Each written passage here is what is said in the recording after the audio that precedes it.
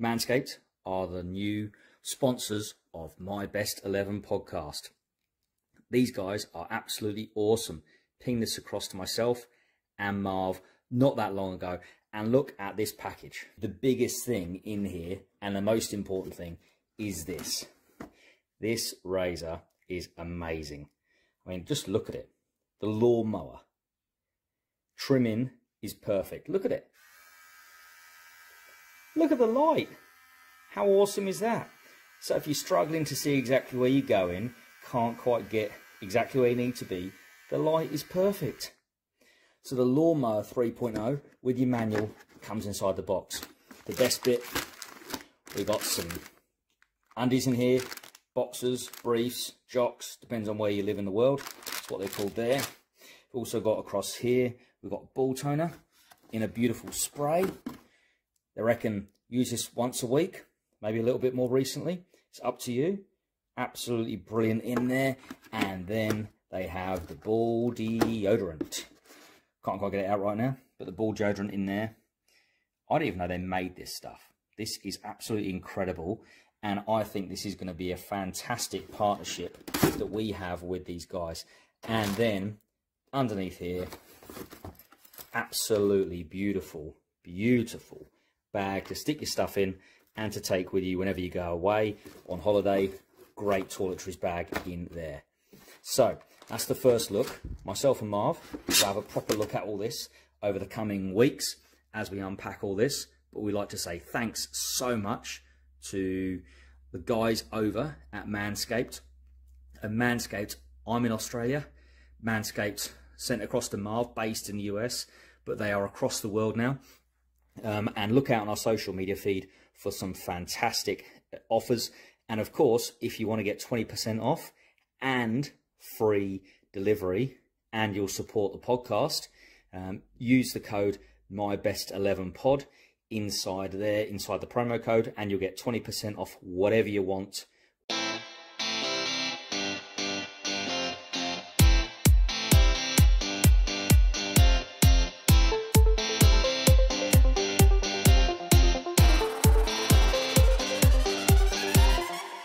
Excellent. So, welcome to another episode of My Best 11 podcast. Today we are joined by the current Burnley manager, who, at the time of recording, has just managed to turn over apparently the most difficult place to go to in the country. But we're here to talk about his playing career, who started off under Brian Clough at Forest, then went across to Chesterfield, Bristol City, spent a little bit of time at Luton, where our co-host Marv met him properly. Millwall, that yellow team down the road, which he's managed as well, which we're not going to mention. We're not allowed to mention their name at all. And then finished his career at Northampton. Sean Dyche, how are you, sir? Good, thank you. Good. Excellent. Marv, how are you? I'm excited, Andrew. People are not going to realise. I don't really speak to like Dyche as like, but we just been on the phone about 5-10 minutes ago, and it's like we're old mates sort of thing. And that's the greatest thing I can say about one. You know, when you're like an ex-footballer or whatever you want to call it, and you like reconnect with someone, it's like you just were speaking to him yesterday, and that's what it was like with me and Dyche. It's fantastic. I think the thing is, like Marv, as I've got older, you know, being at Luton for that little spell, really rejuvenated my career. It was really important because if you remember, I'd had a beast at Bristol City. I was getting battered. So I came out of there and went to Luton on loan, and you were so courteous in making me look like a world beater next to you. And that allowed me to sort of remodel my career from there on in, and it rebirthed me as a footballer. So that 3 months was really important, actually. You know, we were 50 minutes from where our families were from, which at the time was important.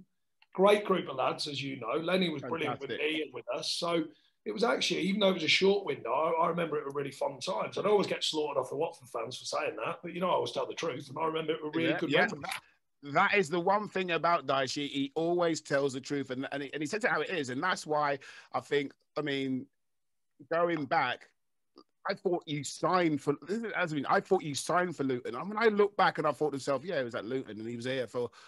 And I saw the loan. It was only 3 months. It was only 3 months. And you don't, and like you said, you connected with all of us, and you came in, and it's like, you're one of us. You know what I mean? You was like part of the family straight away, and you just embedded everything what we did. Yeah, well, I come in for Steve Davis, who ironically ended up going to Burnley. I thought he was a fantastic player, mate. I really did. I thought, what a player. If he, being a bit harsh, if he had another extra yard of pace, I think he'd have been a top player. What a player he was. And then they had to put him with me. And I was kind of just, coming out of a real horrible spell at Bristol City, and came to you guys, and it was like a really young group, apart from, me, you, and a couple of others. It was quite a young group, but there was a nice energy about it, some real characters in there, and it just took a load off me, and I thoroughly enjoyed it. I really did, and it was a very important part of my career. Looking back, that 3 months, got me back going, got me fit, got my energy and my confidence back up, and then I got a move off the back of that to Millwall, and did well there. So it was a really important 3 months. That it's fantastic. Definitely. So those people who haven't listened to the podcast before, what we do is we go through all the way from, and we get Sean to name his best 11 players who he's ever set foot over the white line and played with. As we go along, Sean may try and give us a few clues and see if we can work out the players that he's talking about. So when you're ready, first of all, we always like to ask, and you're a manager at the moment, what formation have you gone for, and has the formation been created by the players, or have you are you one of these rigid managers? Bear in mind, this is fantasy football. So have you gone kind of 1-1-8 because you love the strikers? Well, to be fair, bearing in mind that everyone says I'm a rigid manager anyway, it wouldn't be a surprise to you that I've gone for a 4-4-1-1 stroke 4-4-2, with a bit more flexibility than people probably give us credit for in my actual life as a manager. But no, it's a format I like playing in. I played with players who I've chosen who I think fitted that format, and some very good ones, I hope you'll agree, over this next little while when we're talking about it. Okay, let's start with the goalkeeper then.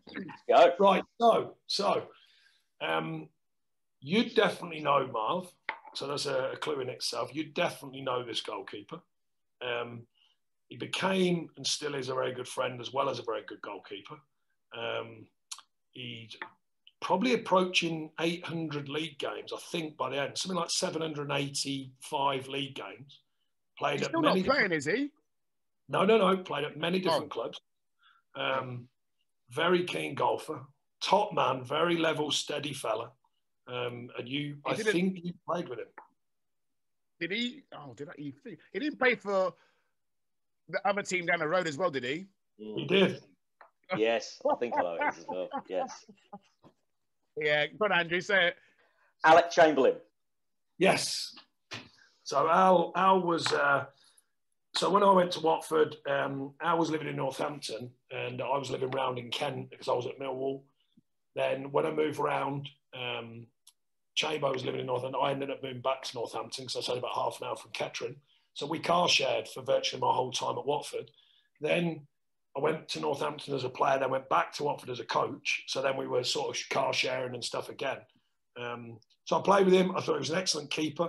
I thought he was a very grounded fella as well, very genuine, just a top bloke. And we spent a lot of time together. There's other keepers, I must say, I could have put in who are very good keepers as well, but because of my connection with him, as well as, as a bloke, as well as playing with him, fine servant to virtually every club he'd been at. And you know what? Because obviously he was gonna come on here, and he still is gonna come on here, but it's just not worked out. And I was doing my research as I do. I didn't know, right? I was shocked. Liverpool. He went to Liverpool. Yeah. He was on the bench for the, what was it? Was it one of the League Cup? Was it the League Cup? Or, I don't know. Or was it in Europe? Anyway, something like that. Yeah, something like that. I was shocked. Yeah. I thought, oh my gosh. No, he had an unbelievable career. I mean, like I say, I think he was still on the players' sort of side of things, even though he was a coach at like 39, 39, 40. Super fit fella. I don't remember, he was a really fit fella. Yeah, he was always fit, but like you said, top straight down the middle guy who was just just so easy to get on with. So easy to get on. And he still is top fella. He's now doing some on the recruitment side for us, some scouting. Yeah, he said, and for Wales as well, I think as well. Or he was. That's right. Yeah, and with the under 21s, the goalkeepers. So yeah, that's right. So I'll start with Alec Chamberlain in goal. Oh, perfect. Great start. So we'll go right back. Okay, another you'd have definitely played against him. A legend in his own right at his club.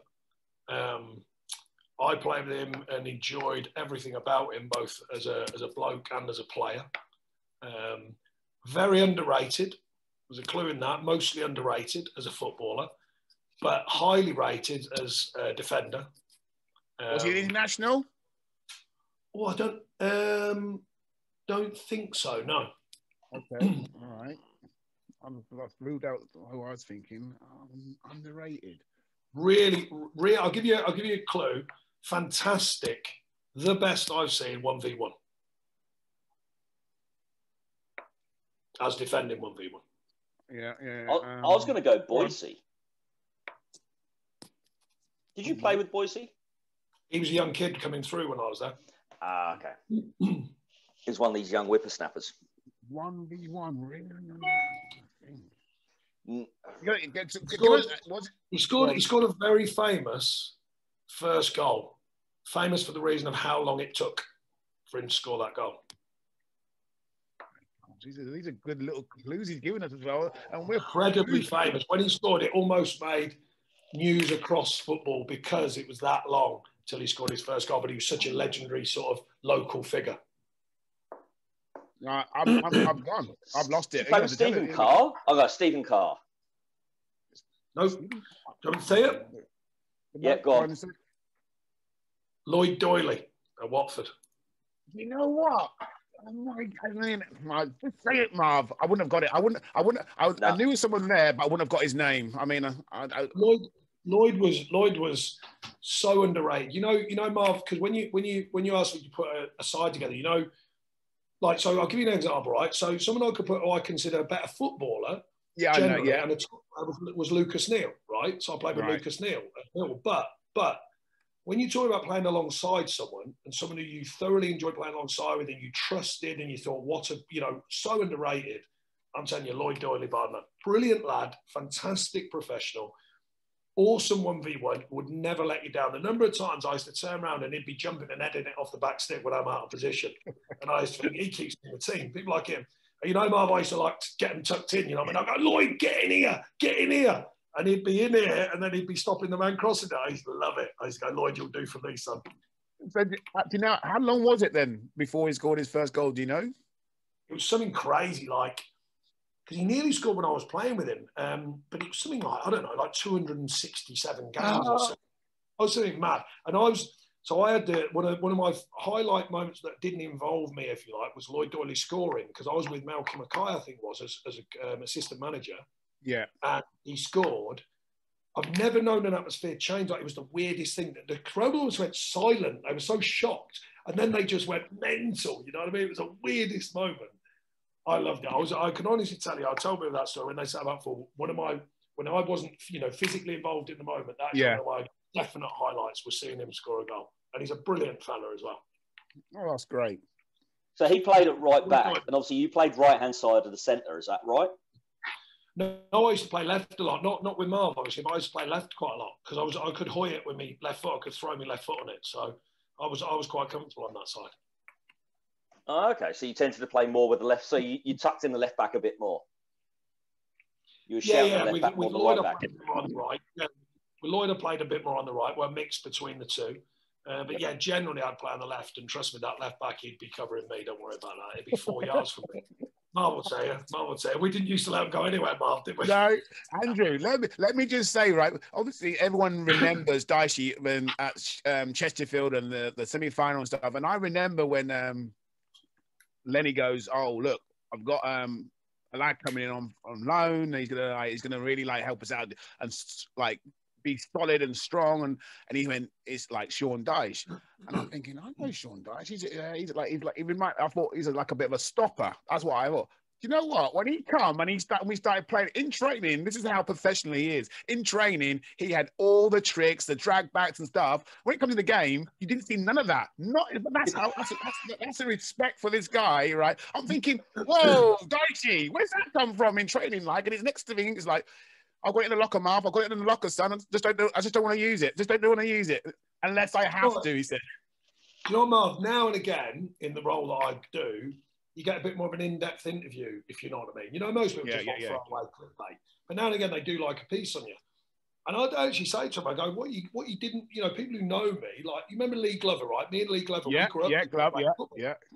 And Lee Glover would say, I'd tell people in interviews, they just laugh, right? I was literally like a tricky little midfield player when I was young.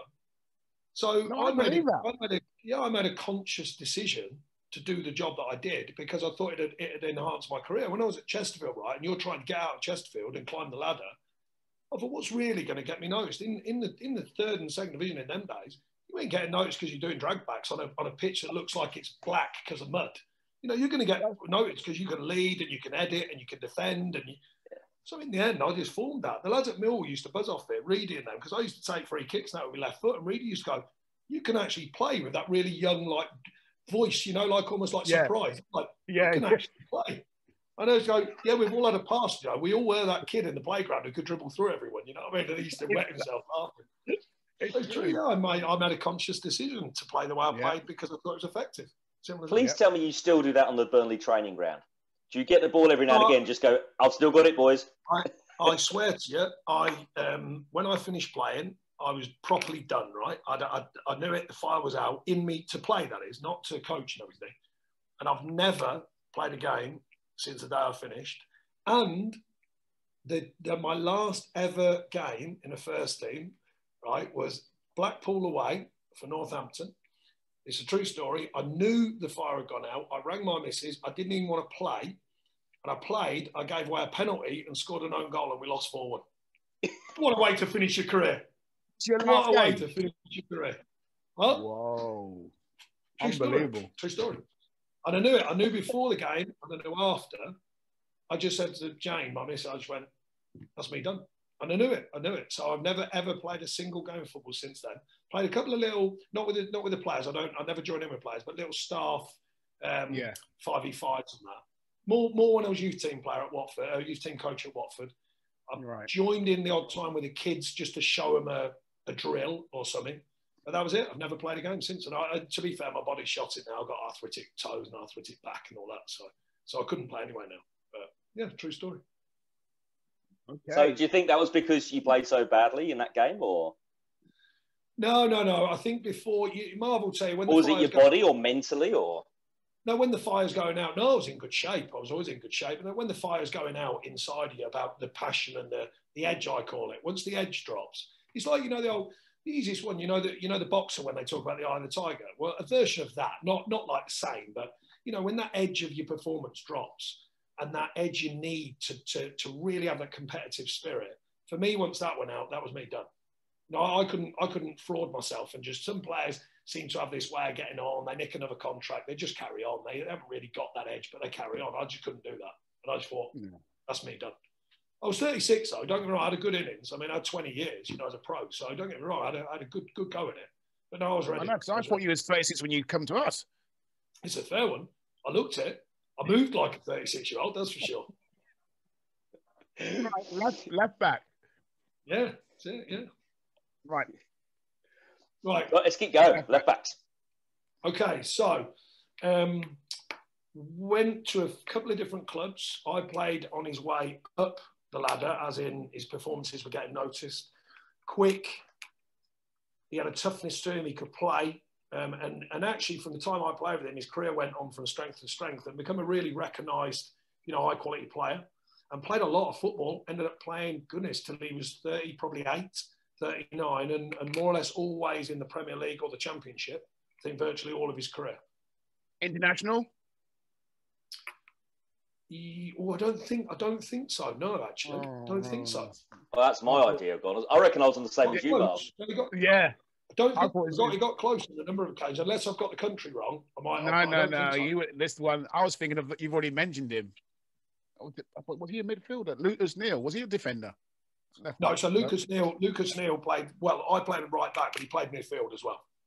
Oh, I was going Ashley Young. No. Believe it or not, I did play with Youngie, but he only played. People like him, you see, I-class, when Marv asked about my team, I-class players I played with a lot, and they were, you know, formed players, if you like. Well, Ashley Young made his debut when I was playing at Watford. So he was just a young kid. And that's what I thought. That's why I was going left back. I thought, because I know he played left back or left wing. No, he played right side, sort of like right wing, left wing when I was there. Oh, okay. This is going to be tricky then. Strong player, tough tackling, good athlete. And played most of his career in the Premiership and Championship. Yep. Yep. You'd have definitely come across him, Marv, definitely, at some point or another. You played with him at Millwall? No, I played with him down at that team that you lot not so keen on.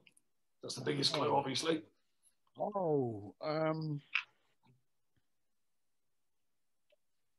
surprised you haven't got this one because he had a good career. He moved on. Sorry? Neil Lardley? No, I'll tell you what. So he made a real name for himself at West Brom, played at Birmingham, played at Watford, obviously. Who's that? And I'm thinking, I haven't got it. Go on. Go on. You're gonna say it. Paul Robinson. Yeah. Played left back. Yeah, went from Watford to West Brom. Yeah. He was a steal. Yeah. Because Watford needed the money at the time, he was a steal. He went for like 275 grand or something. You knew then. You thought that's a steal. Right. Really good player. Modern at that time, like modern fullback could join in. Was tough enough to defend. Good athletically, and really forged his way and had a really good career. But he was a really good player, I thought. Robinson. I remember him. Like you said, I probably definitely 100% would have played against him. Yeah, I just like when it comes to that team down the road, my mind goes blank. It's like a fog. Oh, I know about all that. I had enough stick about that in my time too. Even Luton for 3 months, I still got that kind of because you played for them lot. You know what I mean? Awesome. So let's move on to centre backs. This is where I think we could have a bit more luck. Now, right, so what Marv, I'm going to guess Marvin Johnson first one. Oh, stop! Well, he's played with. He's not good. He's not one of those ones to be putting people in there just because obviously his heartstrings are being pulled at. Dyche's not like that.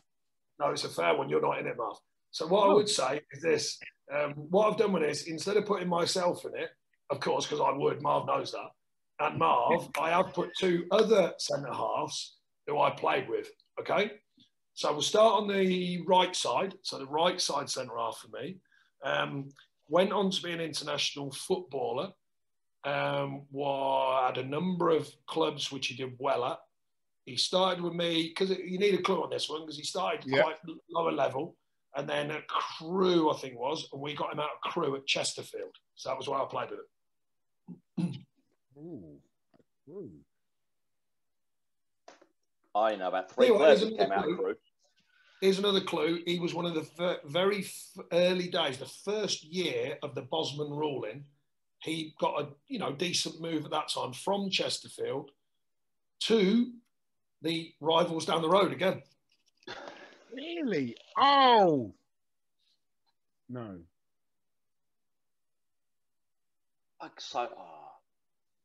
I want to say Micah Hyde, but wasn't he? Was he a defender or midfielder? Yeah, no, he's a midfielder. He's a midfielder. Centre back from Chesterfield down the road. Go on. No, this is Mark Williams. Do you know Mark Williams? Oh yes, he wasn't. He played for Ireland as well, didn't he? Did he play for Ireland? No, I thought it was Wales. I'm pretty sure it's Wales. Wales. Well, then Williams. It's going to be Wales. Yeah. So Wales. He moved from Chesterfield the first year of the Bosman. He moved to Watford under Graham Taylor when they were in the Premier League. He moved on to Wimbledon as well. Had a good career.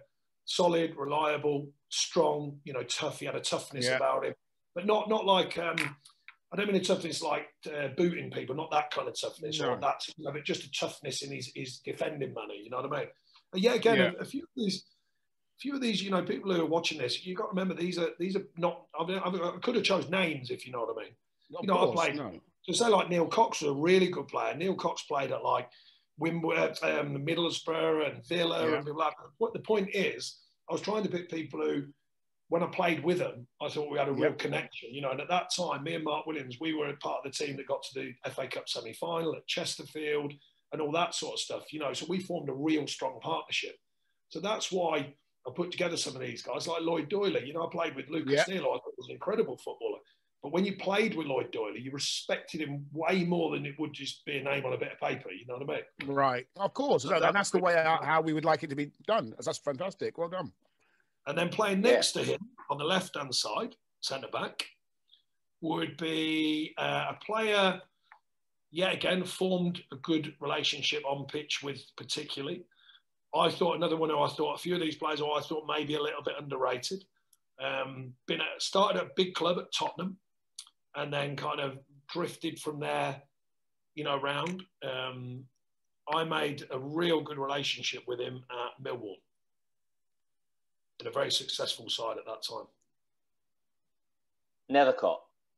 Yes, Stuart Nethercott. Well done, Andrew. Yes, well done. So well he'd been at Tottenham and, come out of Tottenham, went to Millwall. I went into Millwall and, I'd had a really good time at Luton, went into Millwall. My back, which had caused me a load of problems at Bristol City, went again. So my first year at Millwall was scuppered by injuries. In fact, funny enough, I played my one and only game for Millwall that season was at Luton. I got back after 3 months with a disc in my back, played my first game at Luton, and then the next week, my back went again for the second time. So I virtually had a year out. And excuse me. And it was a nightmare. And people like Stewie Nethercott, I thought very underrated. One of them, Marv, you'll have heard it all before. They were saying, oh, he weren't this, he weren't that, he weren't quick, and all this. Right. But I tell you, you played alongside him. Excuse me, really good defender, a better player for doing, I always say, do the simple stuff well. He did the simple stuff really well. Not the biggest, but was good at it. He was aggressive. And he was mad as a box of frogs, which made it even funnier.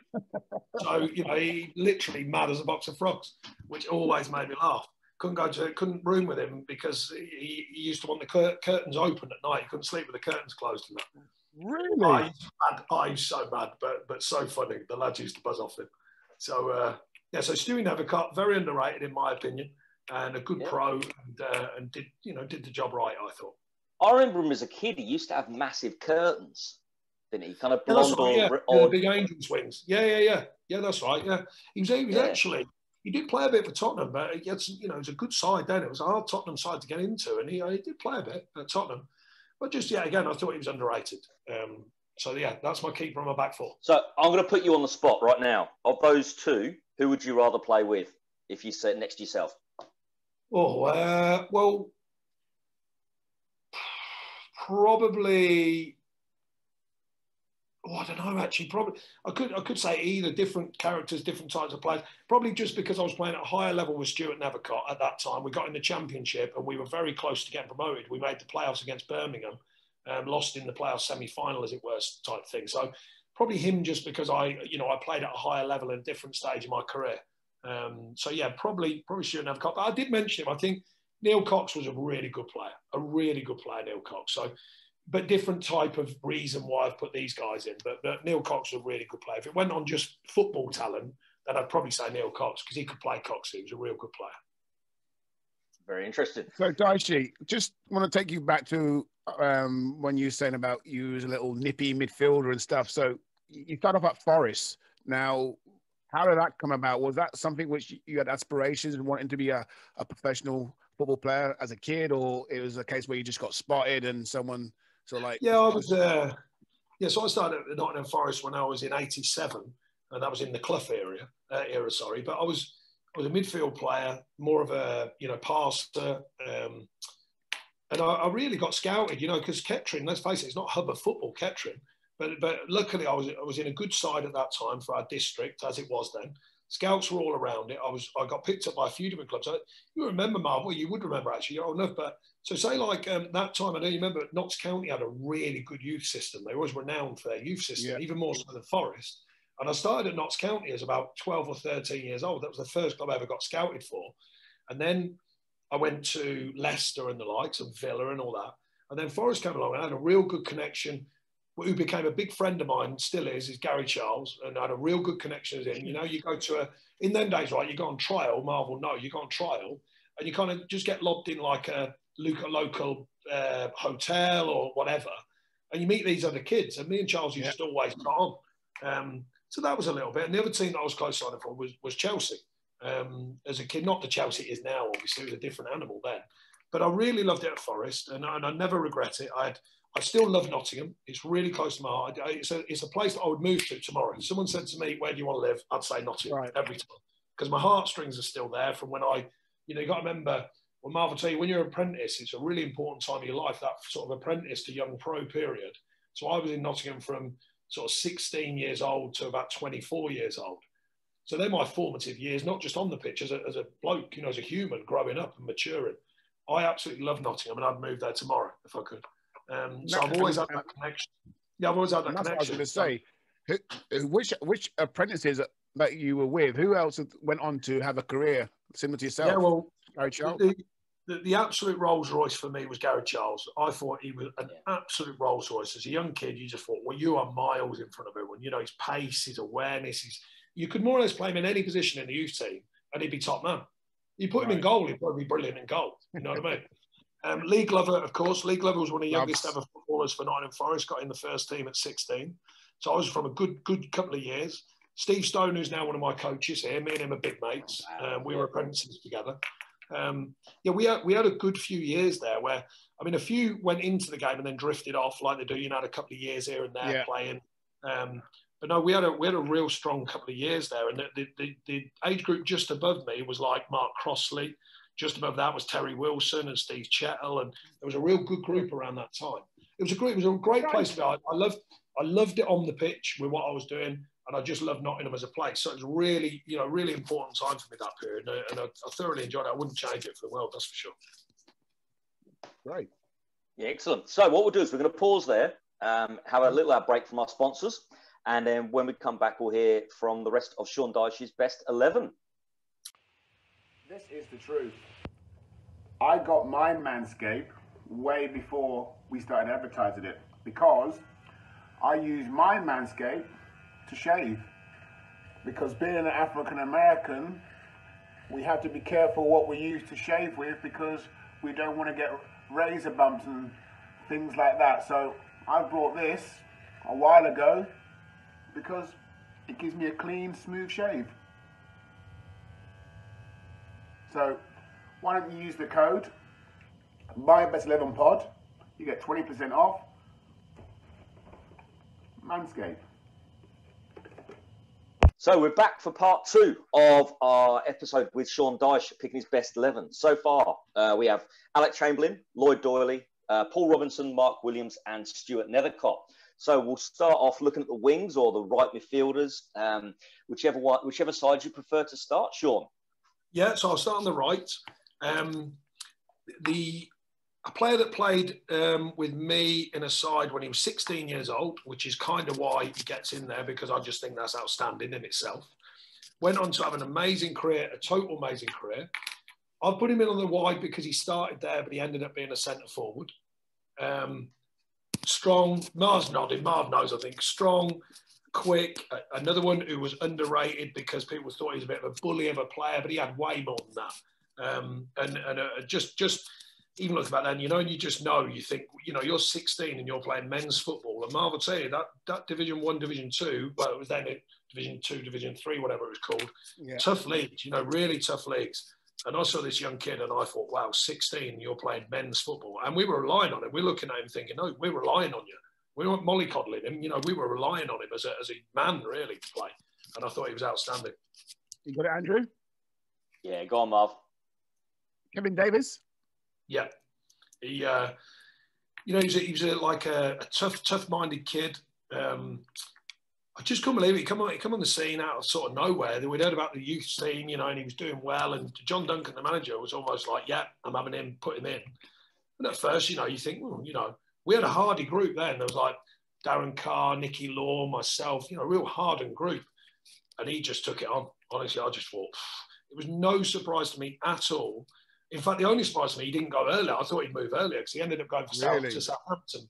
Oh, God, yeah. He ended up going to Southampton for 750,000.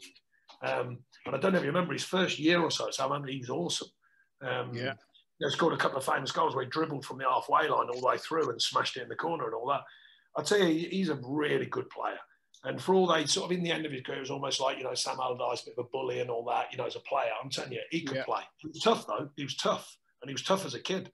And I still see him now and again, now. And like Marv was saying earlier, it's great because click into gear like that, you know. Yeah. And I talked as if, you know, call him. We used to call him because he always carried a bit of puppy fat 'cause he was young, so we used to call him Jelly, as in jelly arse. So even now, I still go, all right, Gel, you know what I mean? And he just laughs because he like, you know, no one ever calls him that, you know what I mean? No one's ever called him that in like 30 years. And you go, all right, Gel.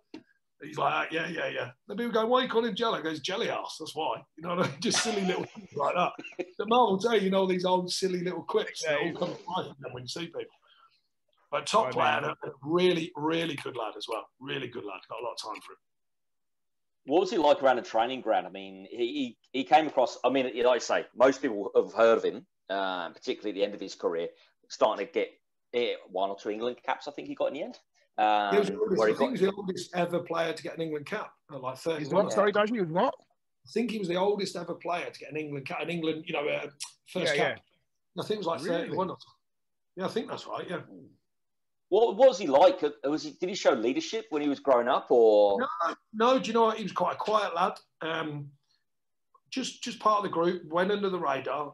Just strong-minded. You just knew he was tough-minded. You know, like I say, another one. He wasn't tough. I don't mean running around booting people. I mean just a tough character. Mental. The way he was. Yeah. Really tough character. Yeah. Lot of respect for him and the career he had, of course. And you know, he sort of fell away from it a little bit, and then Sam Allardyce famously got him fit and got him going again, and he never looked back. And his career was always on the up from then on in. But no, I'll tell you, when you work with these guys, you know, I thought, what a player. Yeah, and obviously you work quite a bit with youth players at the moment. Do you think that? I mean, we've spoken about it on this podcast a few times with other managers. We've had Steve Robinson, Graham Alexander, people like that on here, and we talk about the mental toughness. Do youngsters still have it, or are they? Do they not have it anymore? Is it their fault? Is it not their fault? What are your kind of thoughts on that at the moment? I mean, you obviously have quite a lot to do with Burnley young kids.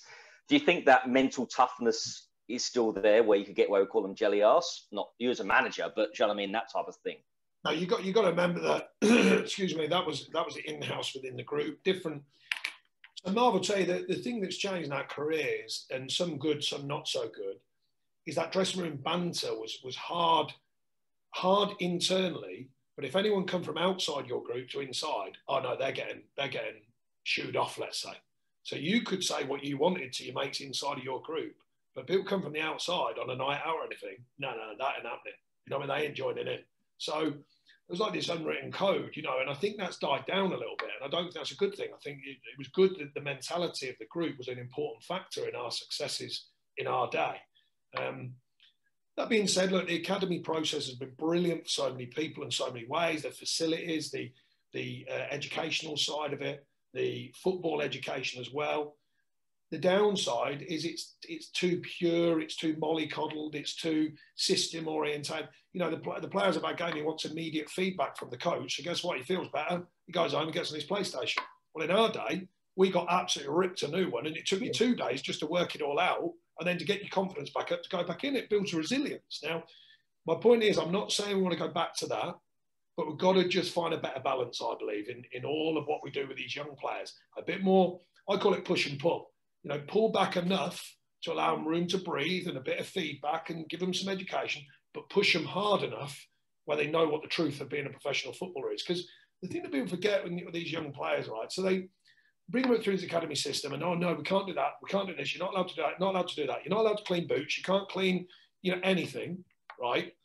But we then want them to go out in front of 50,000, get absolutely slaughtered, and then get on their phone and get slaughtered on their phone as well. And you go, well, how are you going to build that resilience if they can't even handle cleaning a pair of boots once in a while? You know, so I think there's just there's a balance. And I think football's gone too far towards this total fluid education. And it's kind of, they've almost drawn out of these youngsters the feel and the desire of what it is, you know, to just work and be a professional, and the hits you have to take, you know, the mental hits you have to take. And they've almost pulled that out of people. So some people have it naturally. We all know that. Some of the best players, they've just got this natural toughness. So they don't need that. But what about some of the players who are sitting on that knife edge? You can actually almost talk them out of it by mollycoddling them too much. They actually need a bit of toughness. They need a bit of a push. So I'm as you can tell, I'm quite passionate about that, because I think the game's gone too far with it. I really do. I think they've got to drag it back a little bit and start getting these kids, you know, it's the old favourite. Something I'm renowned for as a manager is doing they call it Gaffer's Day in pre-season. And it started with the youth team at Watford, where some of the coaches, the late Dick Bate, who's a friend and a great coach, and Davey Dodds, who were there, they said they're not working hard enough. And I said, well, they don't know how to work hard. And they said, what do you mean? I said, well, they've never been worked hard enough to know what hard work is. You don't know what you don't know. So I used to run them, and I mean run them. I mean run them until it hurt them. And then I used to explain it afterwards. I used to get them in a room and go, right, how did that feel? And they'd start telling you, and they'd start going, wow, I've never felt anything like that. I said, yeah, well, that's hard work. That's how hard work feels. So it's like an education through the reality of what the life in football is going to offer you. Because if you aren't prepared to do that hard work, Marv will tell you, you'll get found out. You'll have a 3-year career, and then we'll be playing non-league or something. Whereas if you want to stay in the game properly all the time, you've got to stay fit. You've got to know, you've got to be able to handle the knocks. So I think there's a process that could be better. So I think it's out of kilter at the minute. I totally agree with you, Dyche. And I that what you just said there, I call it tough love. I mean, Yeah, I coach girls, and that hard work, I run them every single session, and they know it's coming every single session. But I said, girls, you're uncomfortable, you feel sick, you have this little voice in your brain telling you that, oh, this is too hard, I want to get. But listen, don't listen to it, right? You'll get used to this, right? And you'll get fitter, and you'll soon see the difference now in games when we are running over teams literally in the last 15, 20 minutes, and I've just got used to it now. Yeah, resilience. You have to work at resilience. It's not something that I don't believe you can just read it in a book and suddenly you're resilient. You have to know how resilient you feel. You have to build it within yourself. And I think there's a lot of that. And I just think, like I say, not going all the way back to the stuff that we did when you just ran until you were sick. I don't mean that type of stuff. I mean that building process of letting your body know this is the truth of hard work. And when you've got it in you, you know it subliminally. And when you need it in a game, it'll be there for you. You can deliver it. So, and I still do that same process with the first team players at Burnley. Every pre-season, we do the manager's day. And the managers have asked me about it. It's really funny, Gary Rowett, I remember Gary Rowett, right? He said to me, Dyche, he said, I've heard you do this like Gaffer's Day. And I was going, yeah. And he went, yeah, but I've heard like you just get them on the clock for 2 hours and they just keep working. Anything you say, they have to do. And yeah. And he was going, no way. I go, yeah, it's true. And he was going, I can't believe it. And I went, yeah, that's what I do. And I said, I don't even flinch. I go, there's no argument. I just go, you're doing it. And I said, if you don't want to do it, help yourself. Just pull out now. Go in the treatment room. Help yourself. But Marv will tell you, the beauty of them days is once you've done it and you lock it in with all your teammates, it's there and you buzz off it. All the lads buzz off it. Once it's done, they're going, oh, wow, that was unbelievable. It's just the trepidation and the anxiety. But that's what I'm on about. For young players, they've got to feel that. They've got to feel that thing that it is. That demand, the truth of what it is to be a professional sportsman. And some of them just don't get it, and they drift out the game needlessly, in my opinion, because they've just never been educated in what it really feels like to really work hard. So who of your current playing group that you're a manager of, who do you think secretly looks forward to those manager days? Yeah, I know what you mean. There's always a few competitive ones with the challenge. Marv will tell you, there's always a few runners and riders who, Marv would say the funniest thing in pre-season that we used to love in my generation, if you like, people that come back after the close season, they go, I've done nothing. I ain't done nothing. They'll be at the front by about like a mile, and you'll be going, yeah, right, of course you haven't done nothing. And it's like this weird secret kind of code, like I'm getting 15 in the beat test, or whatever it is. Yeah, exactly. Yeah. I've been on the treadmill for 6 weeks, and they're making out they've been eating burgers for 6 weeks and been to Magala for 5, and then they go, you start to run it, they'll be miles at the front. So, you get that kind of weirdness to, now it's different now, don't you? The players look after themselves more. But yeah, we got a few here and take it on. They know it's coming now, so they just like take it on. Absolutely take it on. And I'm guessing now, Dyche, I mean, because you'll probably get this from the results from what you do with obviously the heart mantras and the fitness stuff. No one literally goes away at the end of the season, does nothing, and comes back a player. I'm thinking now, no one can. You couldn't do that now. No chance in a million years. Our players, right? It's the weirdest thing in football. We have like say a 6-week pre-season. And actually, they're probably fit in 4 days because they're so high fitness level now. Right. That within 4 or 5 days, it's more about just getting the brain and the body realigned because they're fit. They're just kind of, silly things, Marv, like soft toes and that, and you've been off and you've been running, you're running shoes, you get like soft toes. So when you're kicking the ball after about a week, your toes feel like they're going to fall off, So them little things, it's more the detail in the planning now, and the technical and tactical side. That's the bit that's important in pre-season because these lads come back really fit already. I can imagine.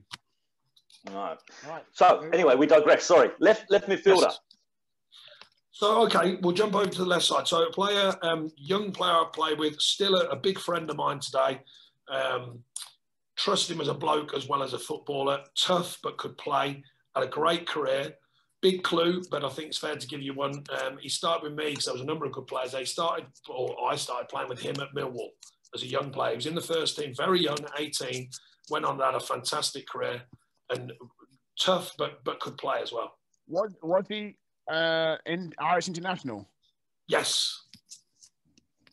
Oh, his nickname because of that. Because obviously he's not the most Irish person you'd ever meet. No. Have you got it? Have you got it, Andrew? I was going to go for an Aussie. I was going to go Aussie. Until you said Irish, I was going to go Timmy Cahill. Loosely Irish, as we give a bit of stick about it, but I might not have it right. Actually, did he go to Liverpool as well? No, that was Lucas Neal. Lucas Neal went to Liverpool. I thought this one went to Liverpool as He well. he went to the Premier League though. Don't get me wrong. Played lots of games in the Premier League. Well, I'm going to say it then because it could be wrong. Mark Kennedy. Oh no, I missed him. I missed him at Millwall. Stephen Reid. Yes. Oh, Tottenham. Is he Tottenham? Did he end up at Tottenham? Is that we nicknamed him Stephen O'Reid because he was the least sort of Irish player that you could imagine, and he used to love it. He used to buzz off it. Now, what a player! Brilliant lad as well. Real big friend of mine in football. Still is. I got him right at the end of his career. I brought him into Burnley more for the education of the group because he'd been around the Premier League a long time. Honestly, as a young player, I was very fortunate at Millwall. I told you there was like me and Stuart never caught some of the older players, but some of these young lads coming through. I just mention it just because I think they deserve it, but there was two young players who would have, I'm sure, had great careers. Centre-half called Joe Dolan, who had the worst injuries I've ever seen. He had a broken leg and two cruciates, almost back-to-back. And Richard Sadlier, what a player he was going to be. Yeah. Tall, tough, could run, handful, and unfortunately had a hip injury that cost him.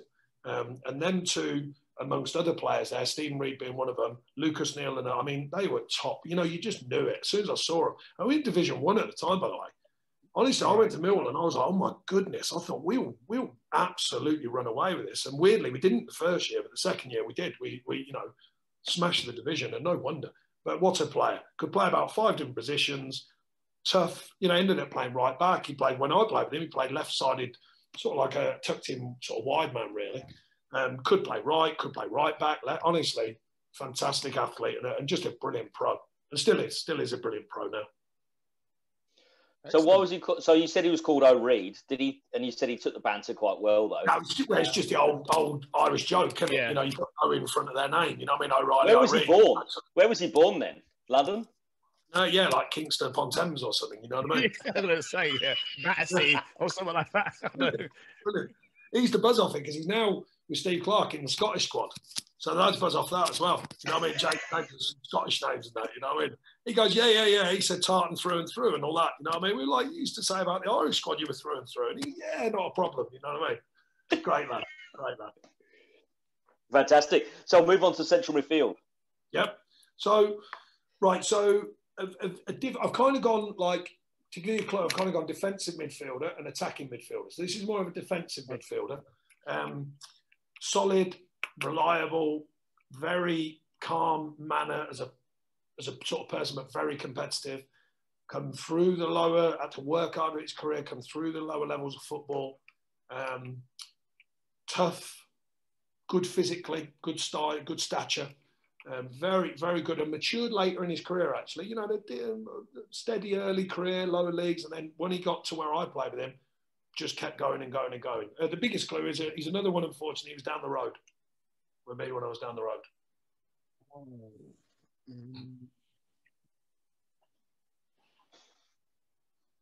You've definitely played against him, Marv, without a shadow of a doubt. You might even know him because our paths might cross. I probably do, but like I said, that team down the road, my mind goes blank. It gets cloudy. It gets really foggy. My brain gets foggy. All right, you tried that one. All right, everyone knows, Marv. Matty Spring. No, it's a good shout though because he did cross over, didn't he? He crossed over, yeah. I play with Matty and with Marv. Is it the same sort of age? Are we looking at the Springy? No, slightly older. Tough, good physically, tough. Got promoted when they got promoted under 80 Boothroyd, a really important player in that season when they got promoted to the Premier League, and then played in the Premier League under 80 Boothroyd. I'd left by then, obviously. Where did Tommy Smith play? Was he a striker? Tommy wide striker. I haven't got it. I probably will get it when you say. Tommy would have made my side on the right side, but I just thought with Kevin Davis, I just thought, So the player is Gavin Marv. Gavin Marv. Was he at Tranmere? No, Gavin Marv was with me at Watford. He was... all right, Marv. Where did he go? He was at Hereford as a youngster. I think he might have gone through Brentford or something like that. But Gavin Marv at Watford particularly was, another one, team player, underrated, fit, strong, could play more than people thought. He had a brilliant season the season Watford got promoted to the Premier League under Boothroyd, Eddie Boothroyd, and then was one of the better performers in the Premier League, which is difficult, obviously. Yeah. But no, when you play with these guys, another one I thought, what a good player you are. Could read it, was strong, was tough, could play, did all the basics well. And you said if he was a box-to-box midfielder, though? Well, more defensive. He'd screen, he'd work from behind the ball more. Not so much, big on the goal-scoring side, but big on the team play side. Good leader. Those people who haven't heard of him before, who would you liken him to in the modern-day game? I don't really know. Because obviously the game's changing all the time. I don't really know, but just it's hard to imagine who would... We'll say like the role that maybe a Matic play. He's not the same type of player, but Matic, he's more working behind the ball, good in front of the defence, can clean things up, good physically, covers the yardage, more that style of player. Back in the day, something like what Michael Essien did, that type of thing. That type of thing, yeah. Break it up, give it, simple, but do a really good team job. Yeah. Sorry, Marv. No, I was going to say about central midfielder.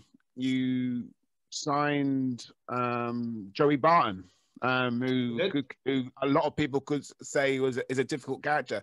But I think one of the biggest things for me, not knowing Joey Barton or anything like that, is that you as a person, Dyche, would be straight down the line. And that, I'm just guessing now, something that Joey Barton would like, rather than being told a lot of BS, to be fair, by a manager, say, yeah, I want to sign you, blah, blah, and then literally go back on their word and say, well, look, I only want to get you here, but now it's going to be this way. I think it worked, didn't it? Basically, it worked with you and Joey, didn't it? Yeah, it's spot on. He's an interesting character, but in a good way. I met him in my house because it was too obvious we'd get spotted somewhere. So he came up to my house in Northampton. We had about 3 hours. And you're exactly right, Marv. I just told him the absolute truth as I saw it, warts and all, but told him the positive truths of what I believed he could be for us and how important it would be. Had a bit of lunch with him, liked what he had to say, very knowledgeable. He's a very knowledgeable football guy. He knows about tactics, he knows about players, fantastic knowledge actually of players. He shares views with you. And I told him exactly that, Marv, you're spot on. I just said, listen, Joey, the thing is I'm incapable of BS. You won't be getting any of that. I'm going to tell you the truth. And he can take the truth, by the way. You can speak to him in a really blunt manner. He doesn't cry about it. He'll just go, yeah, okay. He'll accept it. Right. And really, I think the clincher was, I said to him, I said, look, Joey, I said, I've got to be honest. The thing is about you, you think you know everything about everything. And I said, there can't be two of us in the building, mate. So that was the bit. And he just burst out laughing. And I could tell it. I just thought, yeah, he's in. And so we shared a few truths about what I thought. And he was absolutely terrific. I mean, he even had a few of my sort of leading pros here, like Ben Mee and Tom Heat. And you know that one where they go, Gaffer? I'm not sure on that one. You know what I mean? Within 2 or 3 weeks, they were all over him. They were like, yeah, he'll fit us without a shadow of a doubt. He was professional. He was honest. He was different class for us on the pitch. I'll tell you now. People were trying to boo him to wind him up, get him involved with things. Stayed solid as a rock. He was that season. We signed him and Andre Gray, and without them two signings, we wouldn't have got re-promoted. It gave us something different. It gave us a spark, and it gave everyone a lift again. And he was outstanding for us. That's brilliant. Andre Gray, you keep mentioning all these people who played for both clubs. There's actually a lot, isn't there? Yeah, these are lately though. These are not the ones back in. Yeah, but you got to remember that. No, just put your mind to that though. Don't forget, a lot of these players was my top level. I played at was the Championship. Well, so it's fair to say you're probably going to be playing with your top level players that you played with because they were in the Championship and they were good players. You know what I mean? And a lot of what I've mentioned, by the way, of course, even the ones you wouldn't know as much. Paul Robinson played in the Premier League regularly. Mark Williams played in the Premier League regularly. Lloyd Doyley played in the Premier League a few times, well, a couple of seasons. Alex Chamberlain did, Kev Davis did. They've all had their time, you know what I mean? They're some good players. Not big names, but good players, trust me. Oh, yeah, I mean, he's in the play for both Luton and Watford. That's what I meant. There's actually a lot of people who've swapped over both clubs. And you don't realise it as fans. Yeah. Dyche did, Springy did, Alex did. I mean, like you said, then Andre Gray. I mean, there's quite a few when you think about it. Yeah. Yes, sadly. Okay, so attacking one. Let's go. Let's go with the attacking. So, right, this is my personal best player. For different reasons, I argue the best player I played with. I always describe to people that if in Marvel team, in like small-sided games in training, if he's on your team, you're going to win virtually every day. He's fantastic athlete before his time, I believe, as an athlete. I was amazed he didn't move earlier, but he got injured at a really important time, which stopped him moving, I believe. Went on and had a fantastic career in the Premier League from his start club, which was with me at Millwall. Oh. International footballer. You mentioned him already, haven't you? I think I've mentioned him. Probably will have. Did you? Did he go to Everton? Yes. And he's from my neck of the woods over here. He is. Yeah. He is. Yes. I mentioned him earlier. Timmy Cahill. Yeah, I mean, Timmy, when I went to, he was very young. He was 17, 18, borderline. High talented group of youngsters, which I've mentioned, with Stephen Reid and some heroes, Robbie Ryan and Dave Livermore in midfield, and these guys. I'm telling you, I thought, what a player he is. What a player. And at a young age, I was amazed. I thought, now I think it'd have been bought within 6 months. And I played there for a couple of seasons, and I saw him developing. I saw him in training. I'm telling you now, he could score off either foot. Brilliant athlete. Could head it as well as anyone I've seen. And there's one other player who makes my team who was the only one I've ever seen head it like him. Athletically good, could play either foot, by the way, could play. Good decision maker, real winner's kind of desire. I can't say enough good things about him as a player. I mean, he's arguably one of the best players I played with, I think, because when you see him close, I personally think, as a young player, I thought, what a player. And I similar with, I must say, Stephen Reid was like that. When he was young, I thought, cool, what a player he is, you know what I mean? Rolls Royce, I thought, Timmy. And he went on and obviously done fantastic things for Australia, the Roos and stuff like that, fantastic things for Everton. And, had a full career carried on playing. He like 37, 38. So, he's that's a good midfield, that I'd say. One who's going to do you sort of hit the nail on the head by saying he wouldn't be around as long as he was at that Millwall in this day and age. He was scoring goals for fun. He would not be around. You don't see it anymore, Marv. Very rarely you get players who attack the box from midfield. He would attack the box. He had a radar. I'm telling you, he'd just see it and he'd set off. And I was playing behind him. So I used to see him set off and I used to almost be thinking, here it comes. He's going to score. It was like, you just thought he's going to go right in the box and score. Honestly, arriving in the box, as good as I've seen. No wonder David Moyes used to have, David Moyes, if you remember, had Fellaini up there and he'd almost say to Timmy Cahill, you just keep arriving in the box. Yeah.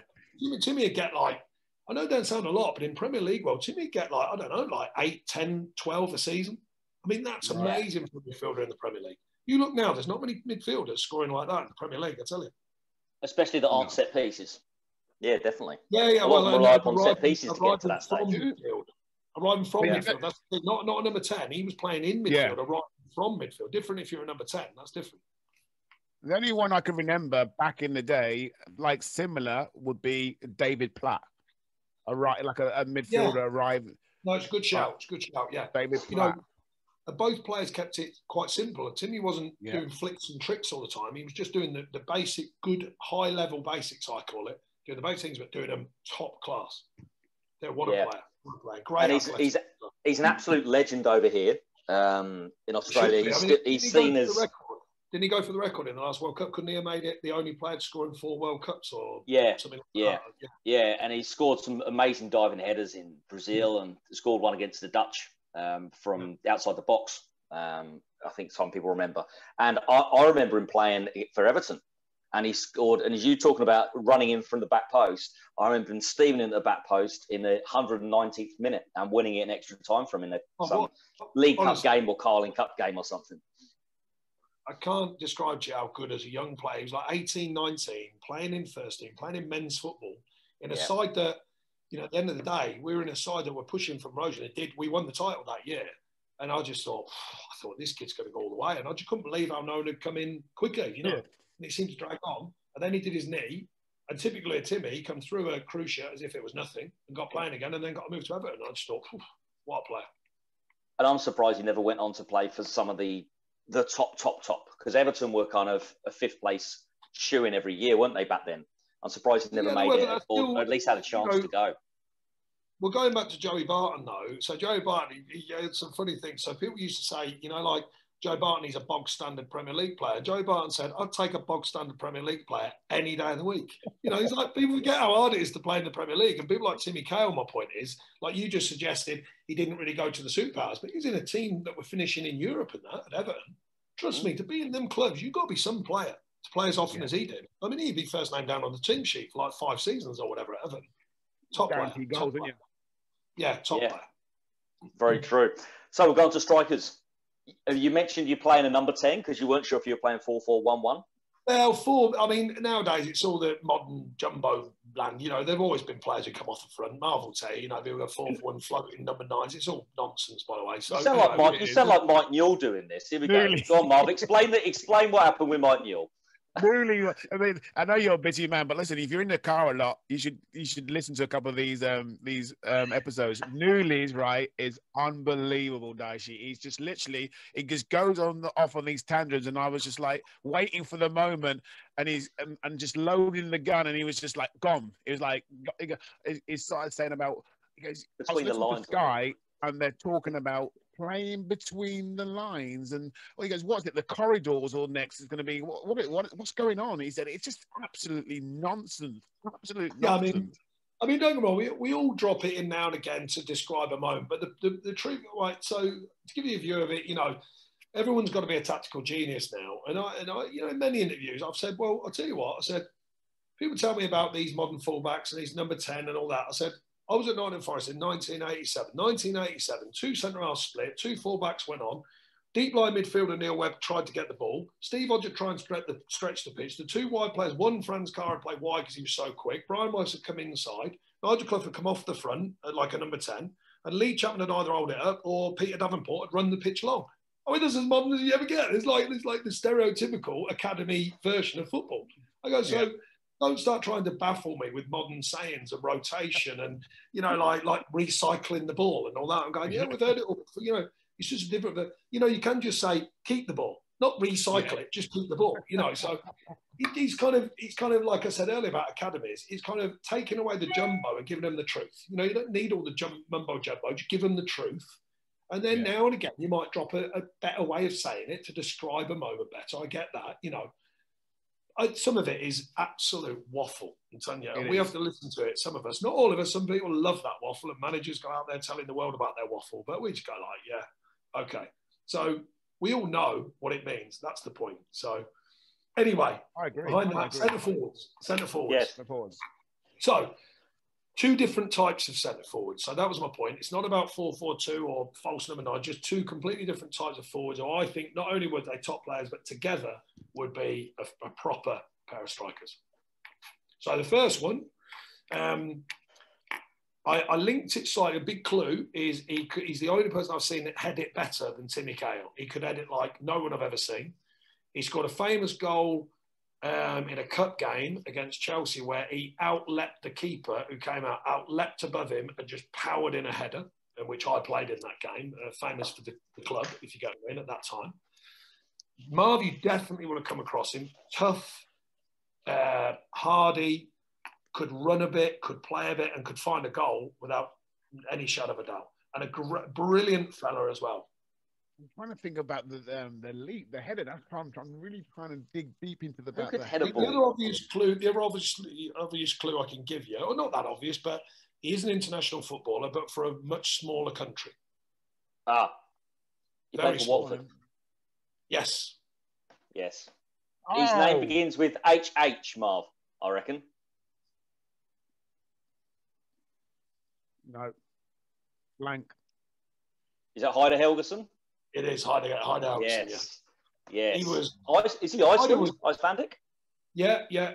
Another one, I got on with him as a lad as well. Great character.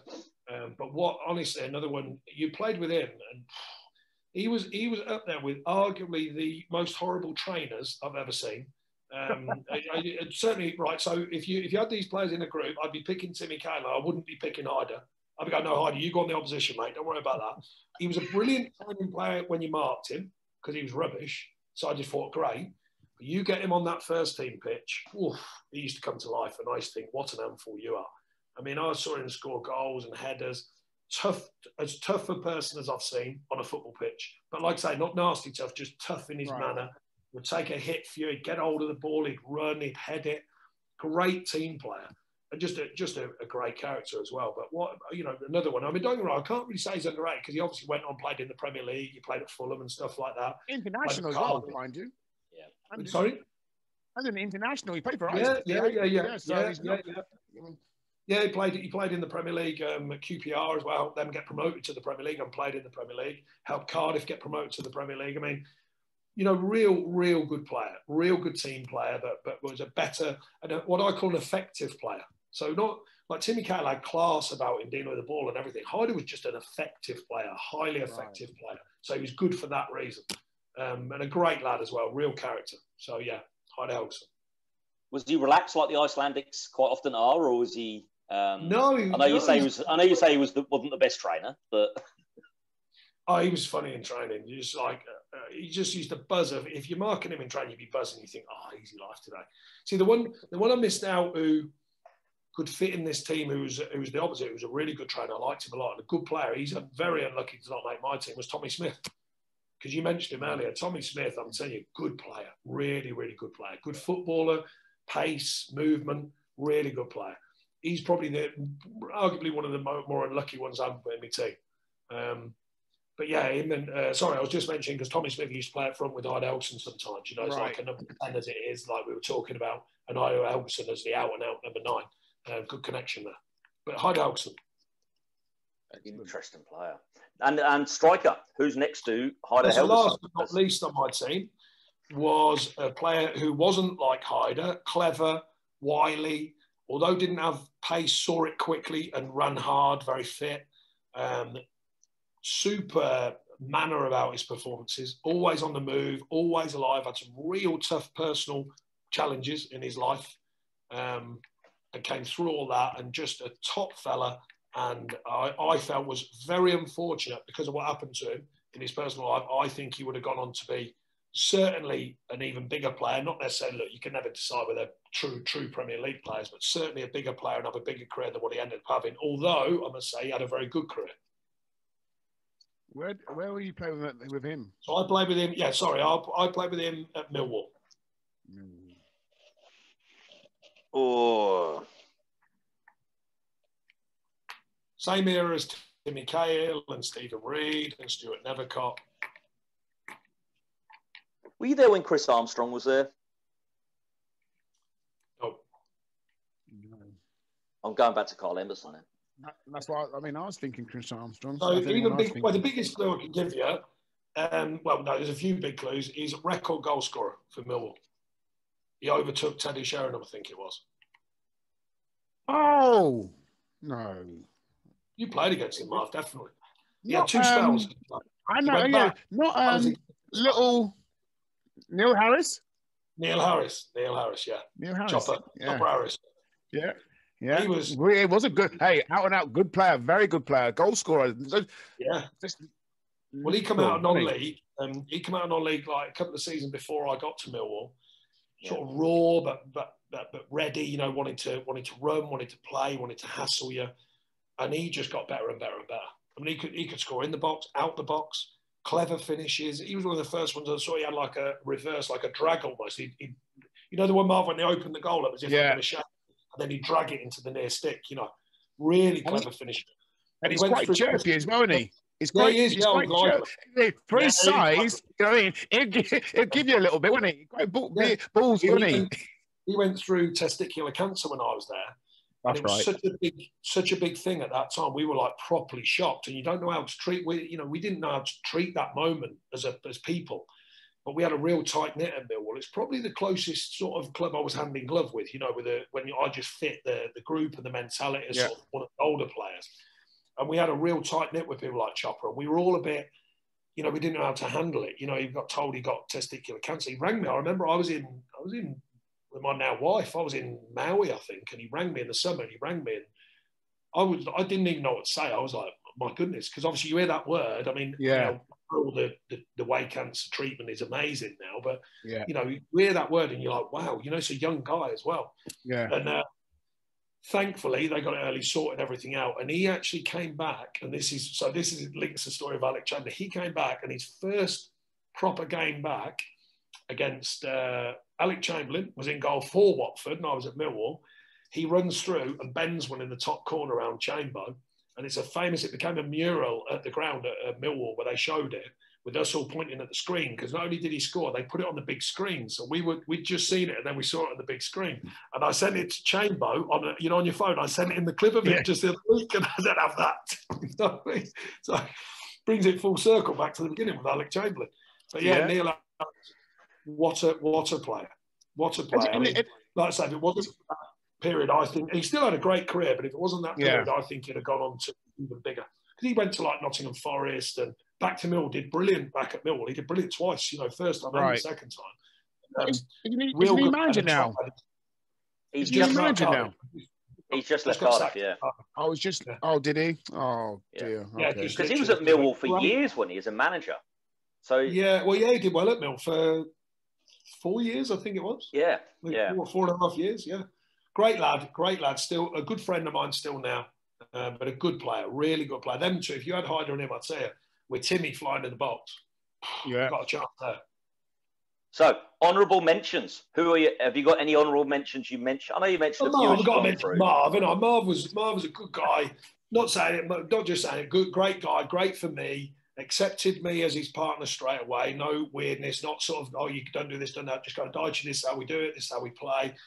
Knew Luton like the back of his hand, rightly so. So that helped me, because I'm straight in with him, and he's like settling me down, going, everything's cool,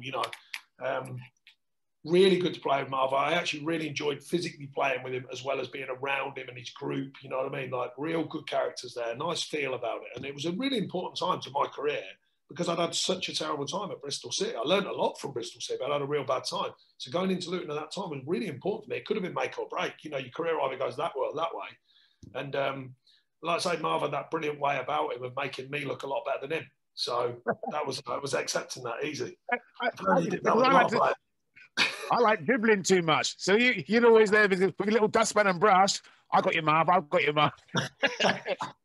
Yeah, Marv used to carry out a defence and that. And I'm like, where's he going? What's he doing? I was just going, Marv, just pass it. Like that. He's screaming at him. But, so Marv definitely. Well, in fact, if you don't mind, I'll give you a quick run through, right? Is that all right for the position? So goalkeepers, I was very fortunate. Tony Warner, terrific at Millwall. I really put Chamber in top keeper, played 785 games Chamber, but he is a friend as well. Tony Warner, fantastic in my period with him at Millwall. Been really fortunate. My goalkeeping coach here at Burnley, called Billy Mercer, he played with me in the team to the Chesterfield semi-final against Middlesbrough. I remember him. Good friends of mine, Mick Leonard, back in the day when I first started at Chesterfield. I mean, I've been really fortunate with keepers.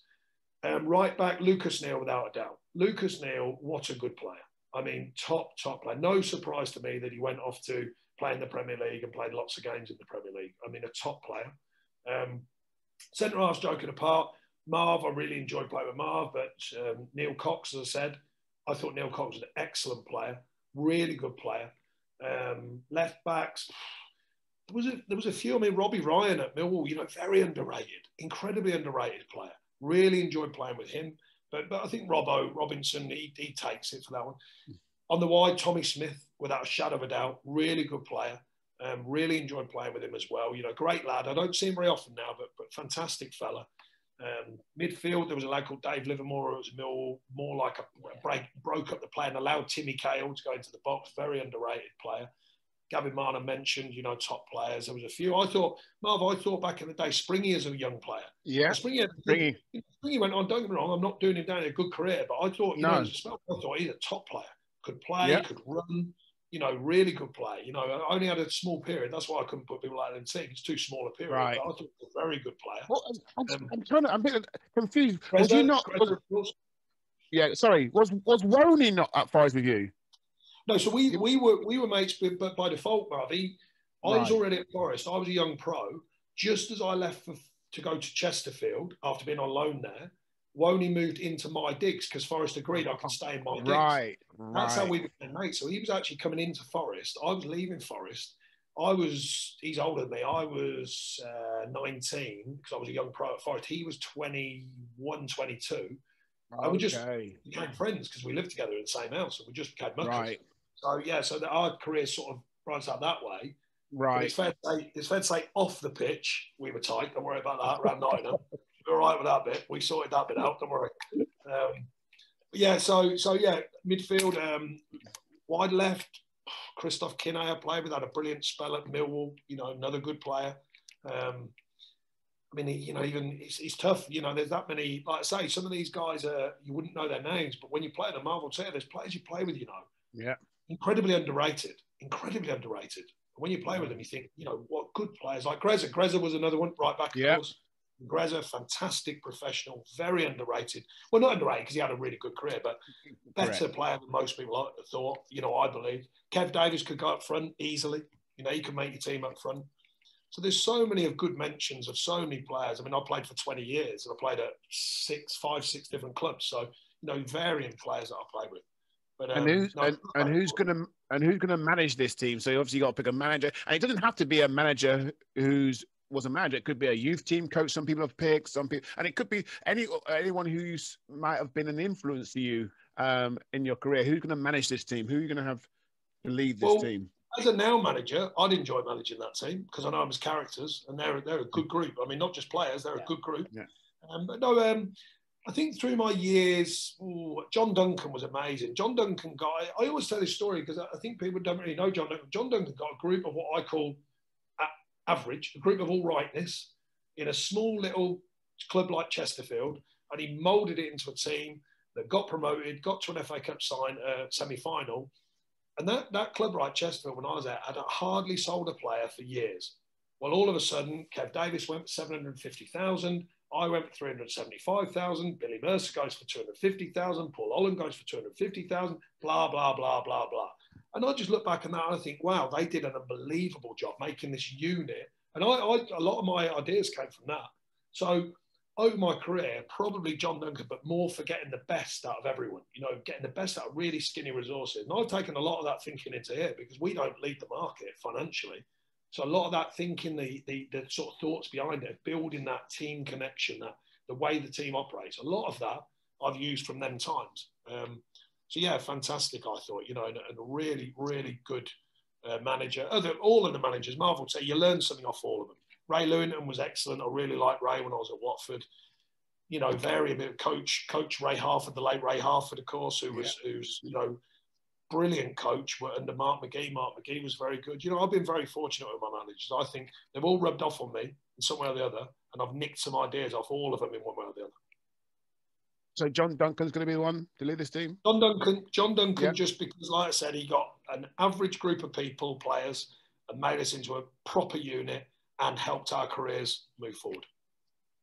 Excellent. So, I mean, I've listened to quite a few podcasts what you've been on, and just listening. If I didn't know you, Dyche, and I'm not just saying this because obviously I know you and I've played with you, but listening to how you speak and how you come across, if I was playing today, I'd want to play for someone like you as my manager.